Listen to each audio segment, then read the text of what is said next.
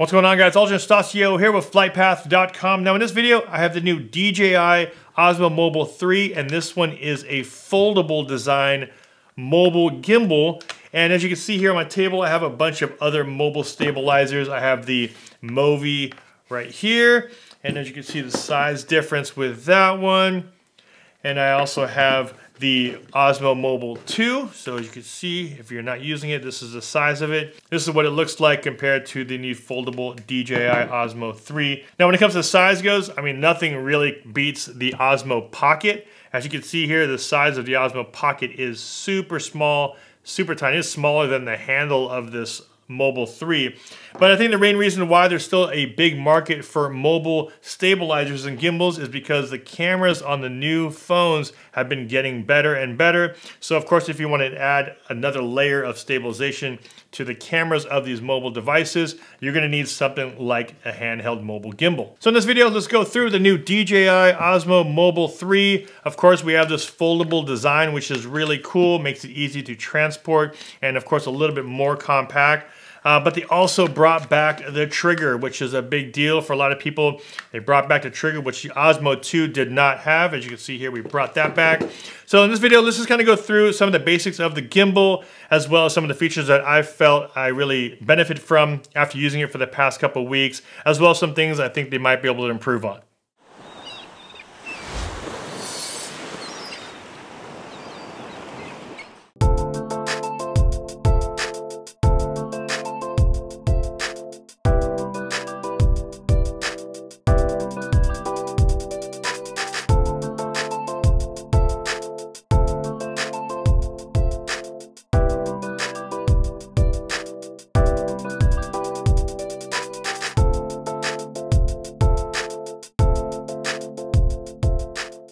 And of course, before we get into the review, let's get this thing unboxed to show you exactly what comes in the case. And here's the front of the Osmo Mobile box. Just has a picture of it expanded out already. And on the other side, it has what it looks like when it's collapsed. So we got two things in the box. A box, and looks like a carrying case that's wrapped up. Take this out of the little plastic in very DJI fashion. Kind of feels like if you have a Mavic Air, kind of feels like one of those cases that the Mavic Air came in, which is that gray kind of fabric material, but it is a hard case. Nice and cutely packed in there.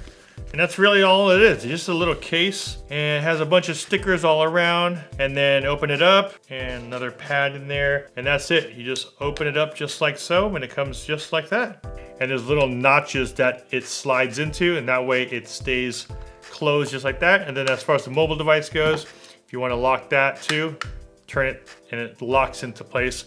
So this is your Osmo Mobile 3 foldable gimbal for your mobile device. Disclaimer, safety guidelines, as well as quick start guide. Little mini tripod, just like that, because at the very bottom, there is a 1/4 so let's screw that in. Nice to know there's a USB-C and not a micro USB like some of the older ones. So USB-C, charge port to a USB. We also have this little pad here. I'm not sure exactly what that is. I'm assuming it's probably to add a little bit more padding to some of the areas here if you need to. It comes with a wrist strap, so nice to see. Unlike the Pocket, they did not put an area to put a wrist strap on it, which of anything, this one should have had it. But it looks like there is one right here. There's a little notch at the very bottom of the Osmo Mobile 3 for your wrist strap. I wish they had that on the Osmo Pocket. So if you don't want to carry around your hard case and you want to just toss it into a bag by itself, it looks like it comes with a little pouch, which is pretty cool. Now, I've actually using the Osmo 2 for a little while now, of course, until it, the Osmo Pocket came out, as well as the Osmo Action. Now, these are definitely three different types of accessories, three different types of cameras that you're gonna be using, and the use cases are all different. So if you're used to using your mobile phone and you just wanna enhance it and get a lot smoother shots or cinematic shots, or just to have a lot better just overall quality while you're shooting, then this is something that you might wanna look into if you wanna enhance your mobile videography or photography. Now, first and foremost, the obvious one is it's foldable. So at least now you can actually somewhat stick it into your pocket, or for me, I always wear cargo shorts, so for me it's a lot easier. But it's definitely not small. It's not, an Osmo Pocket small, but it's definitely smaller. So at least if you know you're gonna be throwing it into your bag or your backpack, you don't have to carry around things like this, which I'm sure you guys are familiar with. when the Osmo 2, as well as when the Zhiyun, Smooth Q came out, you're carrying around this little, kind of like a little mini guitar. So at least you don't have to carry around this size. You can actually carry around something a lot smaller if you just want to have something stabilized on your mobile device. Now, the one thing I do like about the Osmo 3 is that you actually only have one balance point, and that's really the phone that goes in right up the very front. Now, if you looked at the other ones, the Mobile 2, as well as some of the other gimbals, you're gonna have to balance it in either 2 or 3 different points. Here, you really just have to do it in one point, which makes it super easy. So all you have to do is place your phone right here in the middle. So there you go. Now it's balanced on the phone side. Now, once you open it up and power it on, there you go. And there it is, it's fully balanced. You don't have to do any of the other adjustments like you would have to do on some of the other ones. You'd have to do it in not just the mobile phone side, you'd have to do it right here on this arm as well as down below. And this is definitely one of the key features with this gimbal. You can actually start off in portrait or horizontal mode, double click it, now it's switching it to portrait, double click it again, goes back into horizontal. You don't have to actually physically move the mount, you don't have to move any adjustments. It's just ready to go. Now, one of the big things with the Osmo Mobile 3 is that everything is now controlled through the actual grip itself. Now, before you would have to kind of do a hybrid of both. You would either normally use the grip for some controls, then you'd have to touch the screen for some of it. Here, they pretty much incorporated all of the controls into these buttons here, as well as now they brought back the trigger. But if I were to triple tap the trigger now, 1, 2, 3, it now switches from the back camera to the front cam. So if you wanted to do some selfie talking just like this, or some vlogging, you're able to do that. Then you can quickly go from that front camera, switch it back, 1, 2, 3, and then you're now switching it back to the back camera. So I'm able to shoot back this way. And of course, if your gimbal is off-centered like this, all you have to do is double tap the trigger, 1, 2, and then it'll then realign and be centered again with your horizon. And before we talk about some of the new highlights like Active Track 3.0, as well as gesture control, and also things like hyperlapse, let's talk about some of the basic functions of the gimbal itself. And one of the cool features I like about the shutdown mode on the new Osmo 3 is that once you are in a mode just like this, it's actually working right now, and I press M and hold it down, it actually positions the gimbal in a way that all you have to do is grab it and go straight down, and it'll lock into those spots right there. So you don't have to kind of figure it out. It actually positions the gimbal in a way that all you have to do is fold it straight down. And you can actually leave your phone on there, which is another nice thing, so you don't have to take it off. Then you can pack it away just like this. Then you're ready to go. All you have to do is open it up, press and hold it. And since I didn't remove my phone, it'll then rebalance out, and everything should be balanced as it was when I shut it down. Switch that back to horizontal mode, and there you go. So let's go through the 4 gimbal modes that the Osmo Mobile 3 offers. The one I probably use the most is the pan and tilt follow. This allows you to then tilt and pan the Osmo 3, and it really just dampens and softens up that footage. It does not do anything as far as the roll axis, so it locks the roll, so it does not let you go left to right on the roll, but it does allow you to follow on pan and tilt. The next mode we have here is the tilt lock. Now this allows you to lock in that tilt angle. So as you can see here, if I lift it up or down, it still maintains the angle of where I set it at initially. However, the pan and the roll axis allows me to follow. So this one just locks in the tilt. The next mode we have here is FPV. Now this one actually follows all of your hand movements. Nothing is locked. So whether you're tilting, rolling, or panning, all the movements will be followed, and everything of course will be softened up with the gimbal.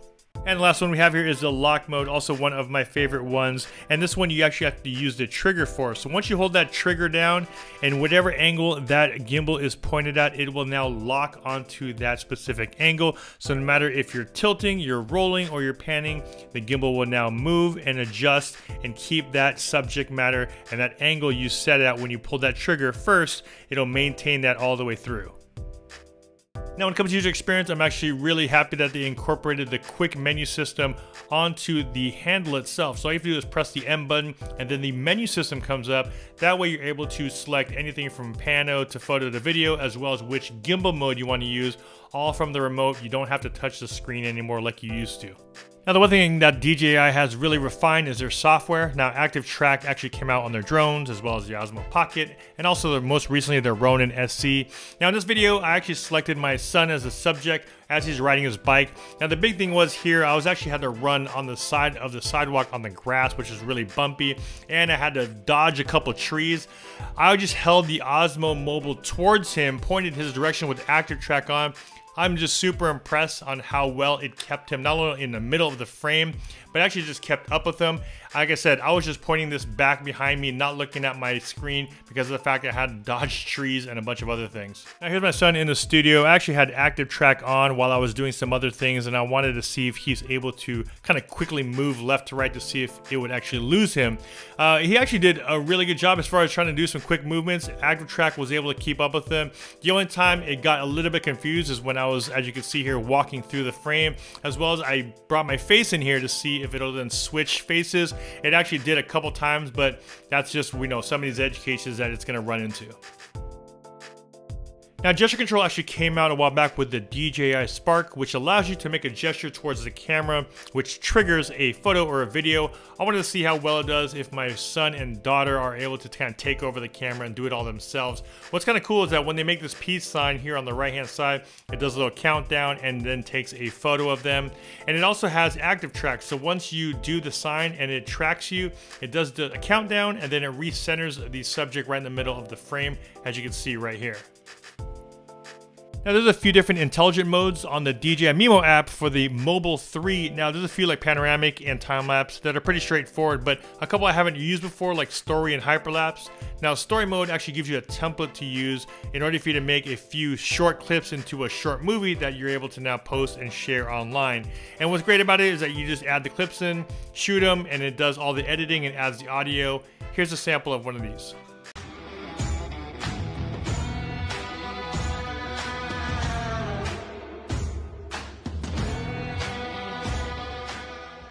It was nice that they added hyperlapse into the DJI Mimo app for the Mobile 3 because it's something that they have in their drones, which gives you a really unique kind of fast-paced transition that you're able to use within some of your stories.